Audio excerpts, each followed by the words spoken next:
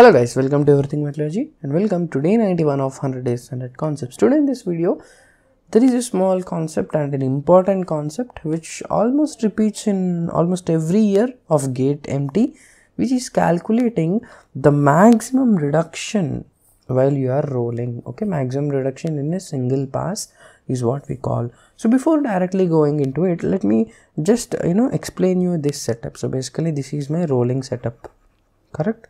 So what do we have? I have two rolls. In between I am just passing my sheet or bar or slab, whatever it is. Okay, so this is my height, okay, the initial thickness, let's say Hi, and this is the final thickness Hf. So what is happening here? Obviously the thickness is getting reduced and I want to call it draft. Okay, what is delta H? Hi minus Hf. And what is this called? This is called as my draft. Okay, so delta H here can be written as this guy over here. Similarly, you have some part over here on this side, correct? So if you add up these two lengths, you get delta H, or in other words I can say this is delta H by 2. Let me put in these arrows.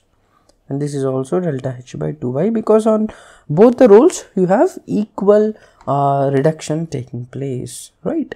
Now what is maximum reduction? So maximum reduction is what is the maximum draft, okay, which can be written as delta H max.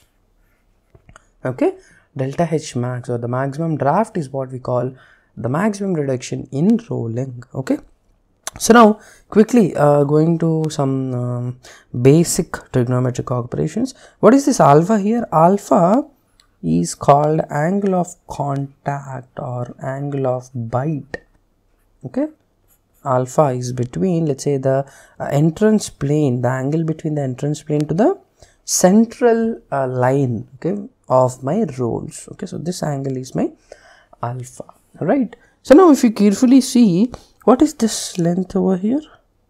This is nothing but my radius, correct? Radius of my roll. Okay, and of course what is this over here? This length will be r minus delta H by 2, correct? Because this total guy here will be my delta, this total guy will be my r. So we know that this is delta H by 2, so this will be r minus delta H by 2. Simple. Now what you have over here is this length, okay, this guy. Okay, this is basically called LP, length of contact is what we call it. Okay, so basically LP is called what? Length of contact, right? So now if you just take tan alpha, what is tan alpha? It is LP divided by r minus delta H by 2, correct? What is tan theta? Opposite by adjacent. Now also if you take this right angle triangle, let's say ABC right angle triangle, from this triangle if you see, this is r minus delta H by 2. What is this now? Let's say x. From here x is equal to root over r square minus r minus delta H by 2 whole square. So what is this? This is simple Pythagoras theorem. Okay, so now after expanding it, you get x equal to root of r square get cancelled. You will be getting minus of minus, so this will be r into delta H minus delta H square or delta H square by 4, correct? Now we know that delta H itself is very small, delta H square will obviously be negligible, so you can easily neglect this. So what is x here? X is nothing but my LP, right? That's what it is. This is LP. So from here LP can be approximated as root r into delta H. Now just put this over here. Now tan alpha is equal to root of r into delta H by r. Again the same thing. Delta H by 2 can be neglected out, right? So from here we know tan alpha will be equal to root delta H by r. Okay, so this is a relation. Now what is tan alpha? So from here we can write tan alpha is what? Mu. So basically mu should be greater than or equal to tan alpha, where mu is my coefficient of friction. So just using that over here, just using the same thing over here, what I can write mu is greater than or equal to root of delta H by R. Correct? I just replaced my tan alpha with root delta H by R.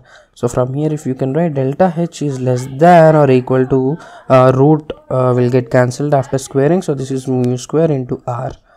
Therefore, according to these conditions, the rolling conditions, delta H should always be less than or equal to mu square R.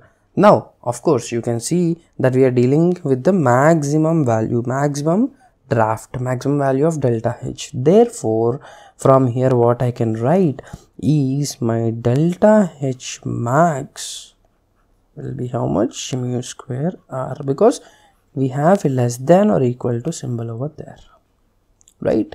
So this is how you got this particular important formula in rolling. And if you see for the past 5 to 6 year papers, you will definitely see one question by this concept. Okay, this is an important thing and easy scoring concept, right? So I hope you all understood this thing. So if you like it, please hit the like button and also share with all the GATE Metallurgy aspirants, and also do visit everythingmetallurgy.com in order to find one of the best video courses and live classes starting from February 10th February 10th 2021 for GATE 2022. So yeah, that's it from my side. We'll meet you again in the next video. Thank you guys.